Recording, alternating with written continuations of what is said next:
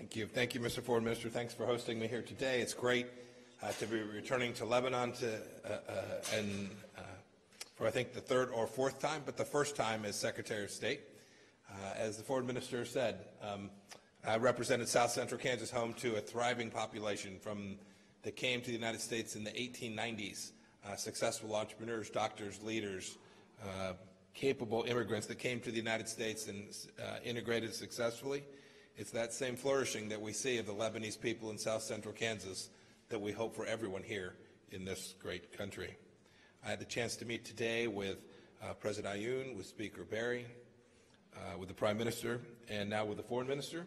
I have other meetings on my schedule for later today and tomorrow.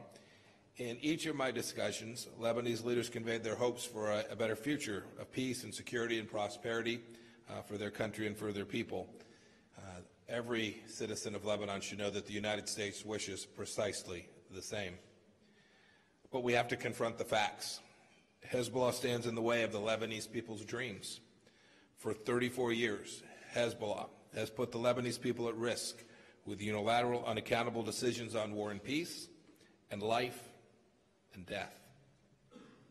Whether through political promises or outright intimidation of voters, Hezbollah sits inside the National Assembly or other state institutions and pretends to support the state.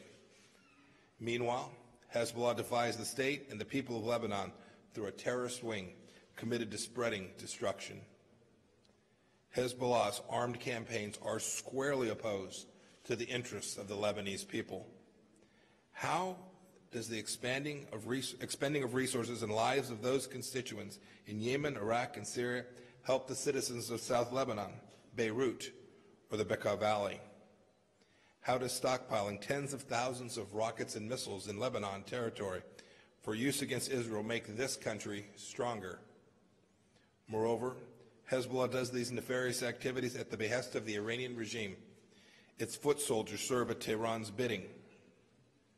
Hezbollah and its illegitimate militia put the entire country of Lebanon on the front lines of Iran's misguided proxy campaigns. Rest assured, Hezbollah's Iranian patrons don't want the status quo in Lebanon to change. They see peace, prosperity, and independence for Lebanon as a fundamental threat to their political interests and their hegemonic ambitions. Finally, Hezbollah's global criminal networks, its drug smuggling, its attempts to launder money through the international system, and its interference with customs and other trade controls place Lebanon under the microscope of international law enforcement. Indeed, Hezbollah robs the Lebanese state of resources that rightfully belong to its people. The Lebanese people should no longer be made to suffer for the political and military ambitions of an outlaw nation and its terrorist affiliate. It will take courage for the nation of Lebanon to stand up to Hezbollah's criminality, terror, and threats. It will take effort to ensure full respect and independence for the Lebanese armed forces and other national security interests. To be clear, we understand the issue of Syrian refugees in Lebanon. This is another dimension in Iranian aggression, and we support their return to Syria in a secure and voluntary manner as soon as conditions allow.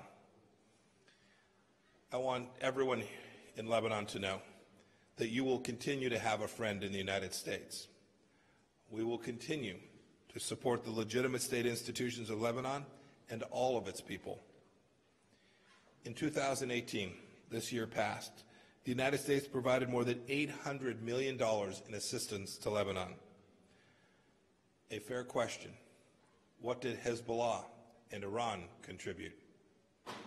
They contributed coffins of young Lebanese returning from Syria and ever more Iranian weapons. Qasem Soleimani and Hezbollah's other Iranian backers continue to undermine Lebanon's legitimate security institutions and jeopardize the safety and security of the Lebanese people. It's plain to see which country is a force for good in Lebanon. The United States will continue to bring unprecedented pressure to bear on Iran until it ceases all malign behavior, including that which is carried out by Hezbollah. Iran's support of Hezbollah poses a threat to Arab people of all faiths. It weakens the Lebanese states and undermines the prosperity of future generations. It also increases the likelihood of conflict and undercuts opportunities for peace between Israel and the Palestinians. The clerics in Tehran provide Hezbollah with as much as $700 million each and every year. This is a staggering sum, especially given that up to 90% of Iran's labor force has long lived below the poverty line. Our pressure on Iran is simple. It's aimed at cutting off the funding for terrorists, and it's working. On March 8th, Hassan Nasrallah begged Hezbollah's supporters to make new contributions, and we believe that our work is already constraining Hezbollah's activities. The United States will continue to use all peaceful means, everything at our disposal, to choke off the financing, the smuggling, the criminal networks, and the misuse of government positions and influence that feeds Iran and Hezbollah terror operations. And we will not hesitate to call out those who actively and passively support these activities and betray the trust and hopes of the Lebanese people. I've had a chance to discuss each of these issues with Lebanese leaders. I expressed hope that the new Lebanese government would be able to meet the needs of the Lebanese people. In that regard, I shared concern about both external and internal pressures upon the government, including coming from some of its members, which do not serve an independent, thriving Lebanon. Frankly, Lebanon and the Lebanese people face a choice: bravely move forward as an independent and proud nation, or allow the dark ambitions of Iran and Hezbollah to dictate your future. You all know the history. Lebanon has paid a terrible price over the past half-century for the sake of its independence. As I traveled from the airport, I was reminded powerfully of this past suffering. I passed the site where 35 years ago, the predecessors of today's Hezbollah murdered U.S. Marines on a peacekeeping mission. I passed near the site of the U.S. Embassy, where the same terrorist thugs killed American diplomats as they worked.